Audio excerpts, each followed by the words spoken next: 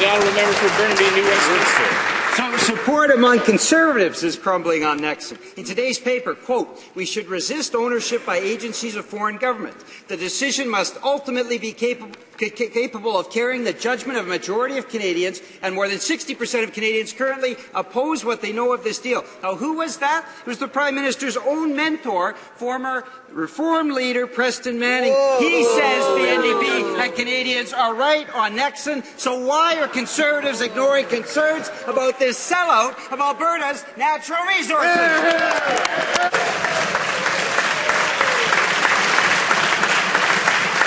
The Honourable Minister of Industry. Mr. Speaker, when it comes to foreign investment, we know that at the extreme of the spectrum, the NDP will block everything. They will block every proposed transaction in this country. On the other side, Mr. Speaker, you have the Liberals who rubber stamp each single form of investment in this country. Fortunately, Mr. Speaker, Canadians can count on a responsible government who always acting in their best interests. That being said, Mr. Speaker, we always scrutinize the transaction closely, as we will continue to do so, Mr. Speaker.